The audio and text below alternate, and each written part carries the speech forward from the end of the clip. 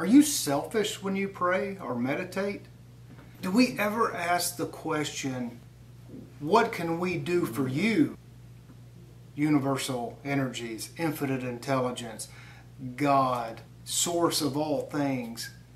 It seems to me, and I would love your comments on this, that no matter when I go or what type of church I have gone to, and personally in my life when I've meditated and prayed, which is a lot,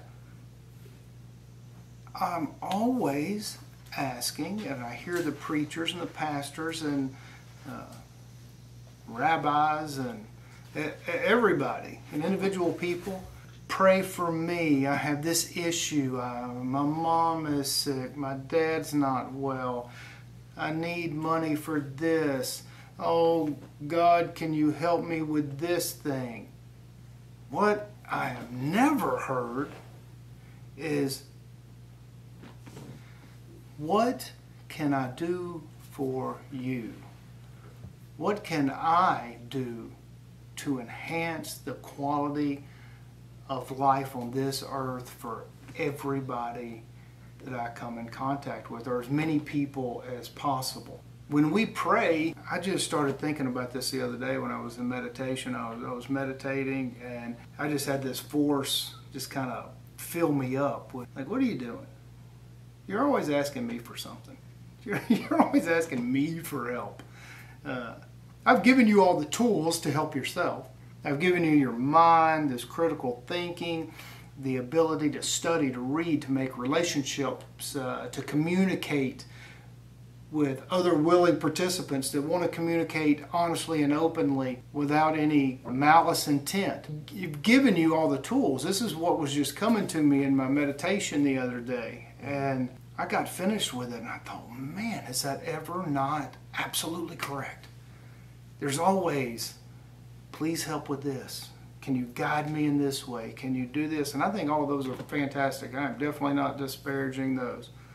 But one of the things that just, wow, stick out is thinking about all the people that ask you for stuff. You know, like, hey, can you do this for me? Hey, can you do that? Hey, I need. Everybody's needing and taking your energies from all different ways.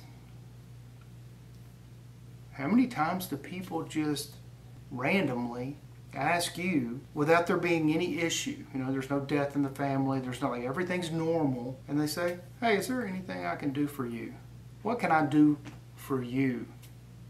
How can I talk to you better? How can I communicate with you more effectively? Can I help you run some errands? You seem a little busy today.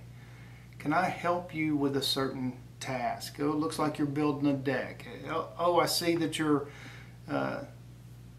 about to change your tires, rotate them, or whatever. I mean, how many times do people just go, hey, let me help out? It's pretty rare. It's pretty rare without you asking. So maybe that is something we should really think about whenever we pray, we meditate, and how we interact and communicate with others. How can I be a better service to all the universal energies, the source of all things?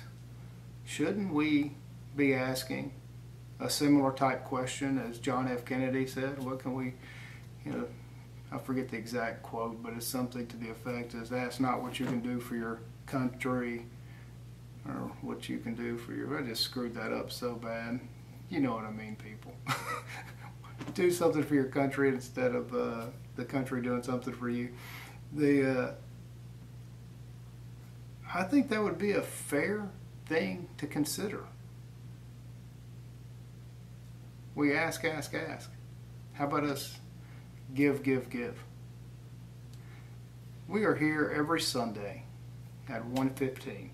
Normally we cook something every Sunday.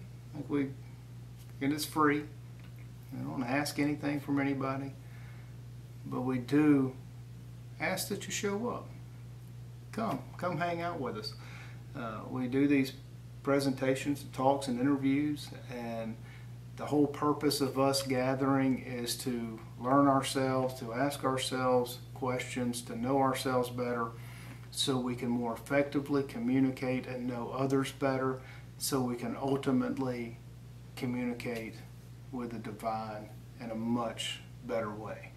If that appeals to you, if that resonates with you, then come out, come see us. We're at the mysticsoftexas.com, has our address and everything on there. mysticsoftexas.com. Thanks, we'll see you next time.